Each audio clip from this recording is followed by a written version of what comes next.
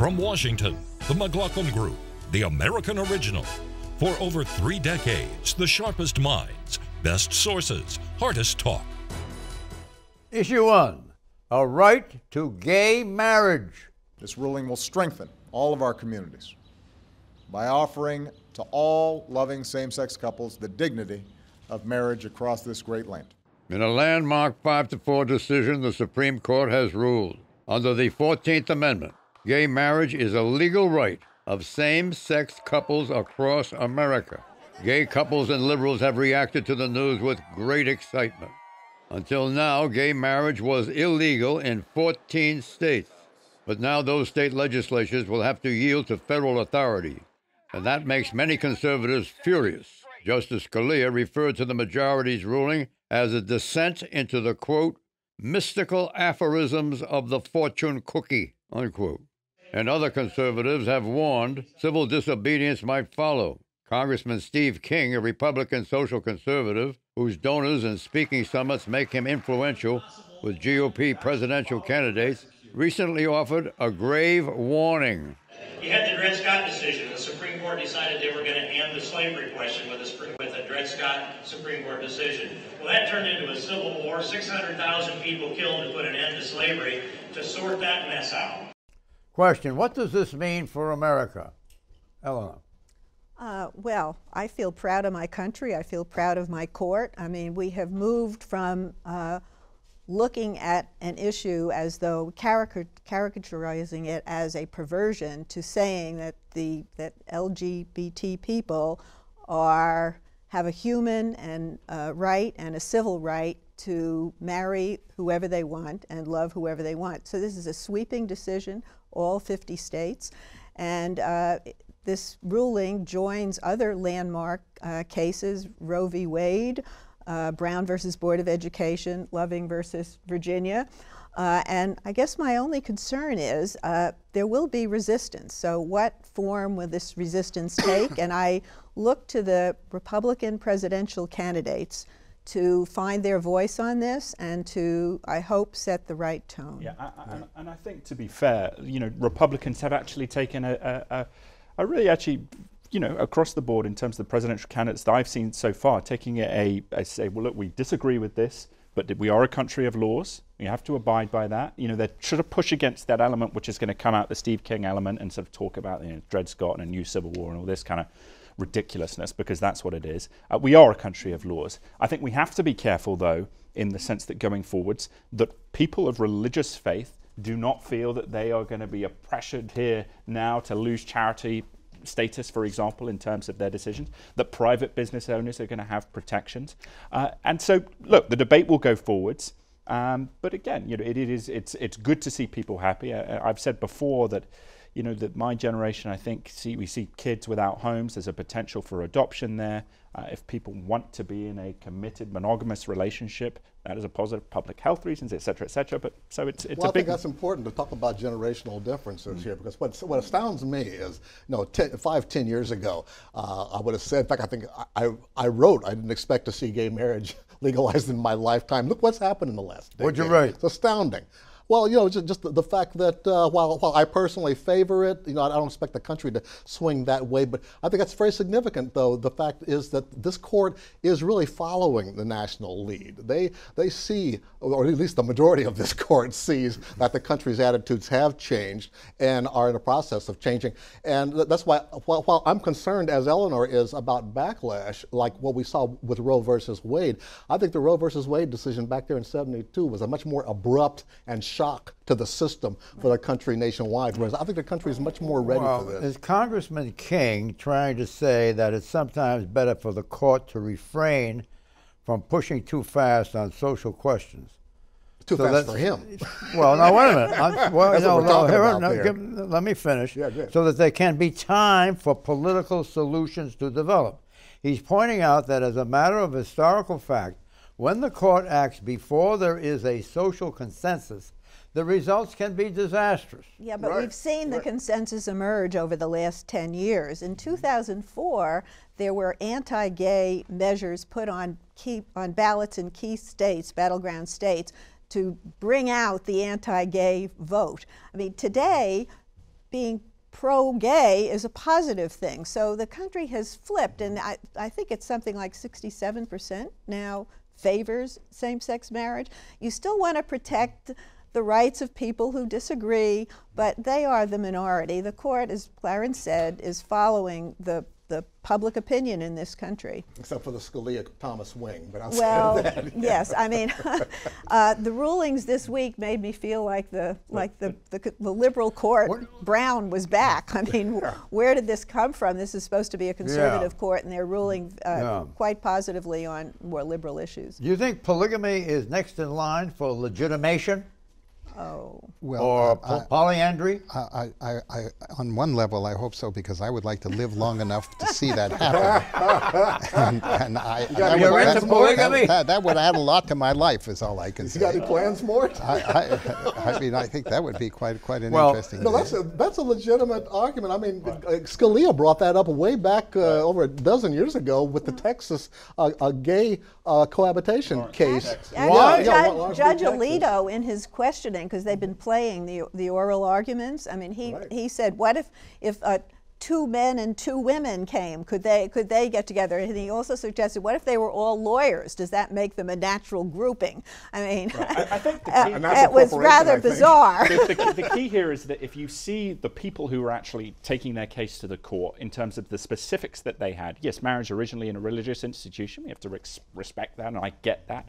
Especially as a person of faith, but at the same time, where you have a couple who are in their hearts married and want to have that commitment and can't, have the benefits if one of them is ill, or there's a real. I think 14th Amendment really came into play on that. Let's take an exit question here. Are we in danger of civil disobedience by some states defying the federal government? I think we will see civil disobedience by some churches, by some ministers, maybe bakers of wedding cakes. I mean, that sort of thing is going to go on. The important thing here, the important thing here is that the court has put the Constitution on the side of freedom. That's the important thing here, and I think that's unshakable. Everything else is around the edges. I think legislatures around the country in the states that have banned gay marriage may try to come up with legislative maneuvers, probably more religious freedom laws. I think they will proliferate, but again, it's that arc of history bending towards social justice, and it continues. You know what? You know who love this? Family law attorneys. It opens up a whole new customer base for prenuptial agreements, divorce cases, child custody, alimony, child support. On the other hand, John, let's be serious. The divorce rate has been skyrocketing for over 50 years. I mean, lawyers have got plenty of business on that end already. The irony these days is the one group that wants to get married is gay folks. I mean, you're a lawyer, right? Folks, their marriage rate has been declining in recent years, and Are that's you a lawyer? issue. Say again? Are you a lawyer? Am I a lawyer? No, I just play one on TV, or we're trying to act like one. Is your wife a lawyer? No. I thought there was a lawyer there somewhere. No, we just sound like it, that's all. Yeah, well, congratulations. No I guess. Set. Issue 2, Obamacare wins. President Obama's birthday isn't until August, but this week, Mr. Obama received a matchless early gift. The Supreme Court upheld the nationwide subsidies that support Mr. Obama's health care overhaul. In a 6-3 vote, the justices ruled that the revenues that make health insurance more affordable for 8.3 million people are not controlled by where individuals live, as opponents had asserted, but by their needs. Here's President Obama.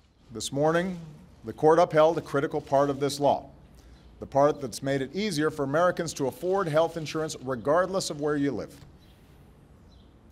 If the partisan challenge to this law had succeeded, millions of Americans would have had thousands of dollars worth of tax credits taken from them.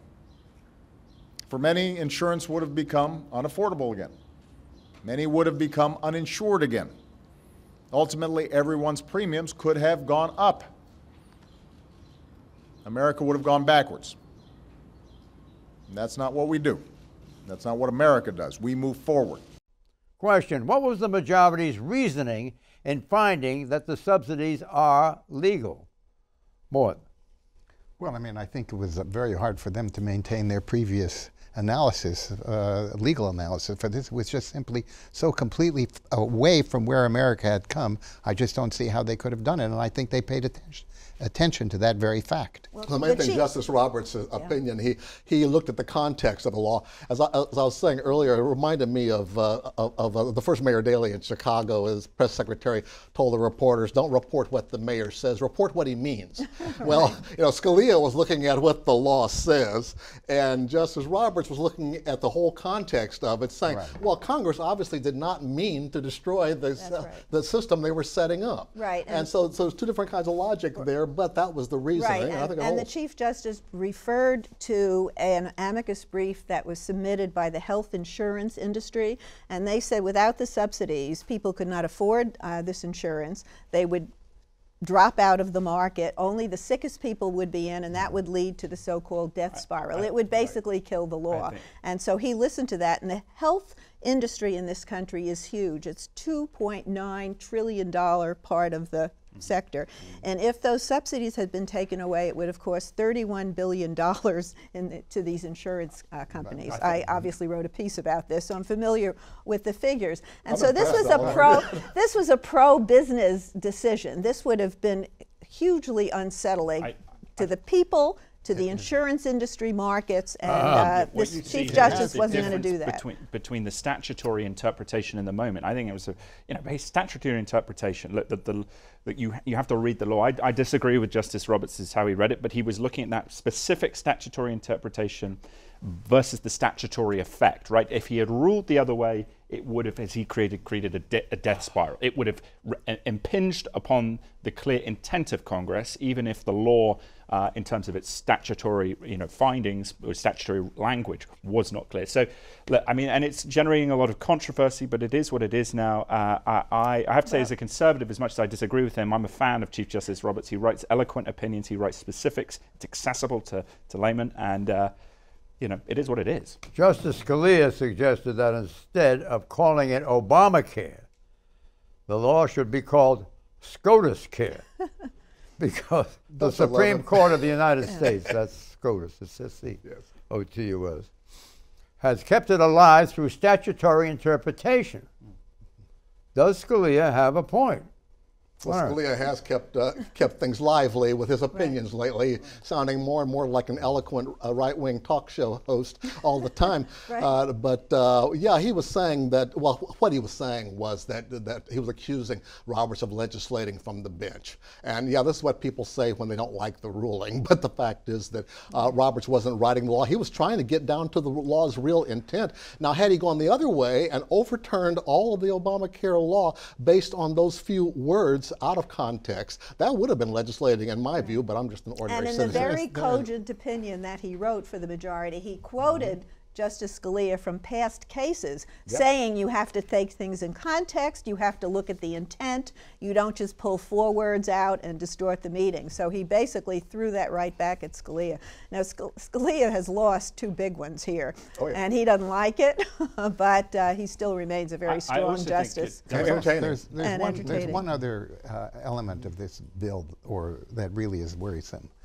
If you are under 30 hours, you don't get any of the subsidies. And a lot of jobs, including a lot of jobs of the people in this very building, are now being reduced to under 30 hours in order for the companies, the employers, not having to pay whatever it was to make those healthcare things. Do you have any actual figures on that, though? I've heard that was true in the beginning, but now with the economy improving, that's diminishing as far as the But also younger Americans in terms of our premiums. That's going to be the debate. Republicans have a real opportunity there because we are paying a hell of a lot for not a good service. Well, in terms congratulations to any Republican who can come up with a meaningful change to this law that doesn't make things worse. It's very difficult. It's all they don't have a consensus around any single alternative. That's the problem. That is true. Yeah. Excuse me. Who benefits the more from this decision, Democrats or Republicans? And the answer is the Republicans benefit most. The decision deprives the Democrats of a powerful issue to energize their base. But the Republicans can keep rallying their base with promises of a legislative repeal of Obamacare. I see what you're driving at, but I think you're underestimating the benefit to Democrats. In fact, I think both sides, politically, both sides win. The Obamacare issue is still alive. Now, Democrats got to fight. It goes to politics, right? It Right. goes to political debate. Right, and Democrats have got to fight to save it and to expand it. Look at all those people in states that don't have Medicaid expansion. And when a lot of people are being employed to keep under that 30-hour divide, okay, you're going to feel there's going to be a lot of reaction to that kind of Republicans could ago, fix still that hasn't in happened. Republicans could been fix going on that for in a 2 minute years. with legislation if they wanted to. So I mean, those I'm are not saying they those are couldn't. tweaks. That's not but that's it's not an important tweak because No, it's I millions agree. of people. I agree it's an important tweak, needs to be made, but you haven't seen that much of a fuss to make it. I mean, I wish there was more of a fuss. Issue 3, Obama's fast track. We also have the best workers in the world. We also have the best businesses in the world. And when the playing field is level, nobody beats the United States of America. Nobody beats the United States of America. Just do it, everybody. Thank you. Just do it. That has been President Obama's rallying cry to Congress for many months. And this week, following tough negotiations and razor-thin procedural votes, the House of Representatives and the U.S. Senate ultimately granted fast-track trade authority to President Obama. Fast-track authority is a process that was first used by President Richard Nixon. It allows a president to negotiate trade deals without congressional amendment and then submit those deals for final approval by Congress. And now, with this fast-track authority in hand, President Obama hopes to finalize major trade deals with Asia and the European Union. But in the case of the Asia-focused free trade deal, the Trans-Pacific Partnership, or TPP, fast-track opposition was particularly strong among liberals and anti-free trade conservatives. They fear that the TPP will mean American jobs being shipped overseas to cheaper workforce locations. In contrast, TPP supporters, including many Republicans who allied with President Obama to approve this authority, believe that the TPP will strengthen the economy by allowing American businesses to sell goods and services to emerging markets overseas. Question: the Wall Street Journal held its annual conference of global chief financial officers this month. Only 22% said the Trans-Pacific Partnership would help their companies. The other 78% said it would either hurt their companies or make no difference. Are TPP's benefits overrated? Clarence. First of all, John, thank you for letting me sit in Pat Buchanan's chair this week. Well, then you know what your answer must be. I have, yeah, well, in his honor, I'd have to say I'm against TPP. I'm not really against it. I'm a critic, though, of the secrecy surrounding the negotiations so far, or the fact that even members of Congress can look at it, but they can't talk about it openly, even among themselves, and all. That just arouses more suspicion about something that a lot of Americans find to be dubious in the first place.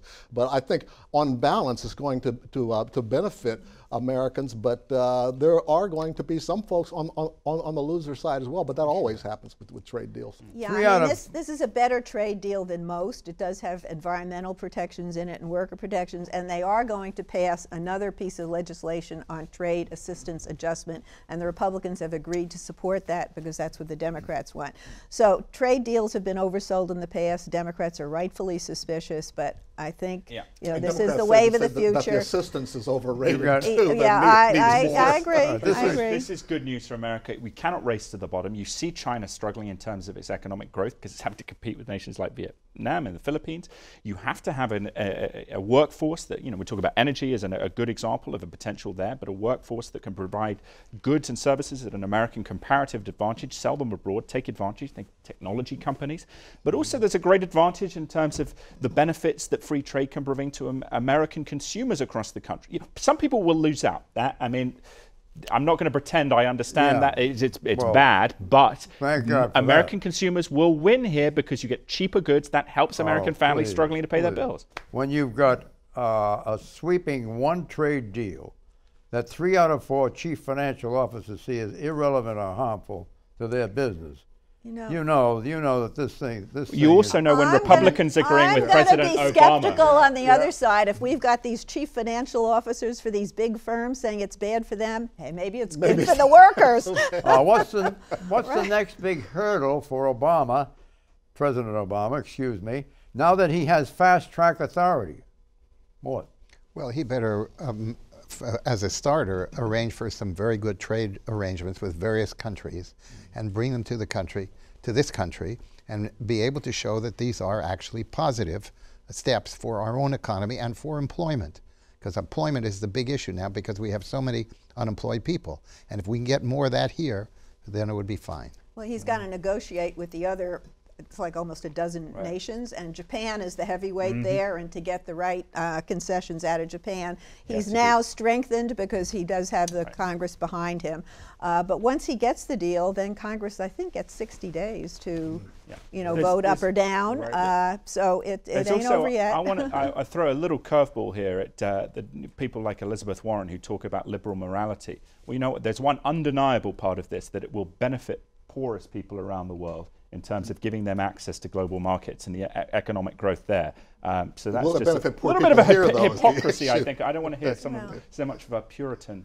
Well, the issue is benefiting poor people here. There's little question that the disappearance or the hollowing out of the middle class in America since the 50s has come largely because of jobs being exported. Globalization, yeah. It's inevitable, but it is inevitable. You can fight it or you can try and use it. It is, and that is the issue. How do you use it? How do you raise the skill level of Americans? Exit question on a leak scale from 0 to 10, 0 meaning no leaks whatsoever.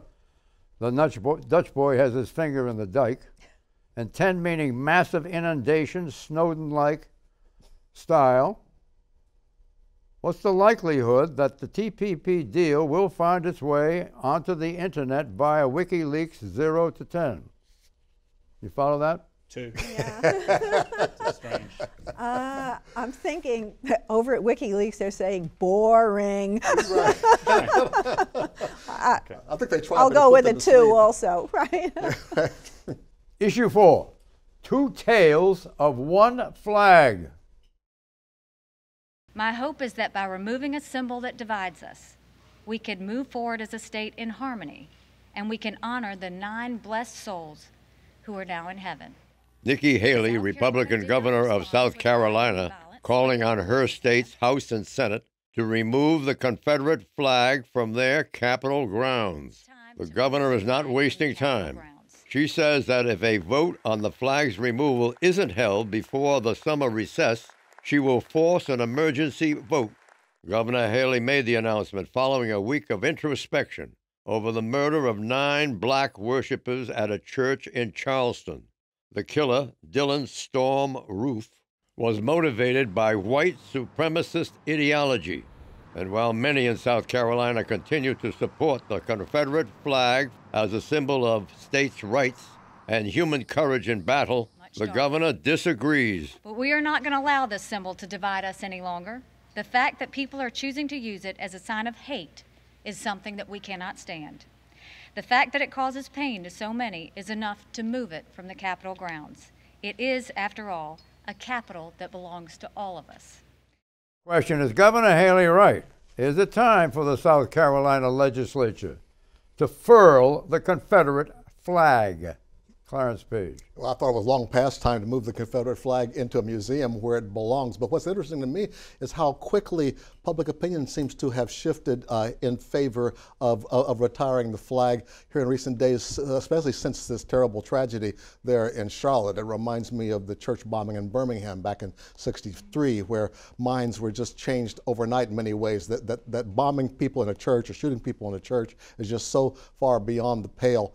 And the other thing is that just nationally, we have moved beyond that now in many ways. And many South Carolinians were concerned about the economic impact, among other things, of appearing to be still stuck in the past. Right, and the flag was erected on the South Carolina State House grounds in 1962 as a symbol of defiance against integration. Right. And so it really is a hateful symbol to people alive today who are not seeing it in the context of a war that was fought, but they're seeing it how it's been perverted in its current use. Nikki Haley only has limited powers. She's got to get the legislature involved. In Alabama, also a Republican governor, he was able just through an edict to remove the flag.